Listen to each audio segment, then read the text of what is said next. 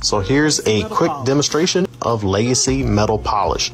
This stuff works on chrome, stainless steel, aluminum. This metal polish is what we use on every job we do. If you like our work, you can use what we use.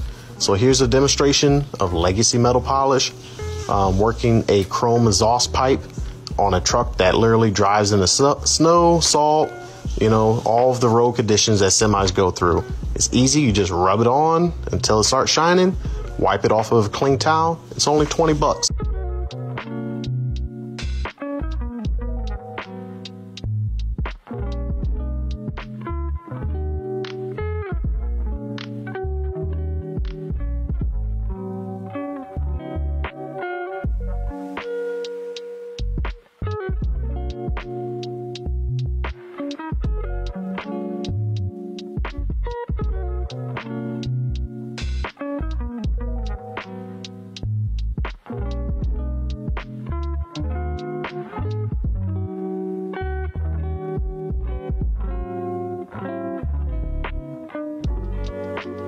Stainless steel tank.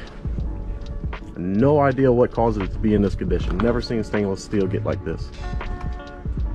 It's pretty porous. It got pits in it, and then a surface layer of rust.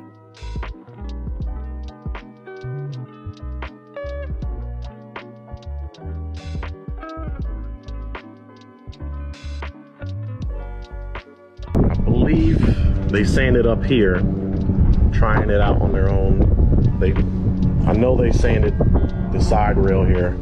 They said they took them 8 hours to sand this rail out to the condition it's in. Sanding removes oxidation, it removes pitting, imperfection, scratches, blemishes.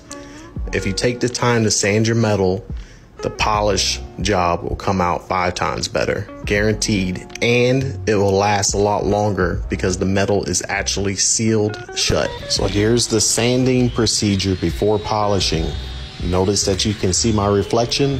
This is what you want. So after the sanding process, we got the polishing process. This is step 1, orange pad, heavy cut compound. See the reflection coming through? Check it out. They gave me 2 of their employees to help me sand down this tank. We spent about 4 days sanding this tank, starting at 40 grit all the way up to 600 grit sandpaper, and then I polished the tank by myself. And this is what I was able to do in 7 days. Unfortunately, I couldn't spend more time on it to get it better results that I would want, but I was like 3,000 miles away from home, and this is what I was able to do. So check it out and let me know what you guys think. One thing that I've realized doing metal polishing is once you can do a rim, you can do a box. Once you can do a box, you can do a tank. So when I was presented with the opportunity to polish this horse trailer, I said I can do it, not a problem. Same method, same materials. As long as my machine can touch it, I can do it. The second most important item, in my opinion, is time.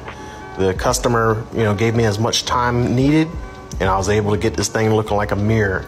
Sanded out the flat pieces and buffed out the sides and the tops. This thing came out sweet.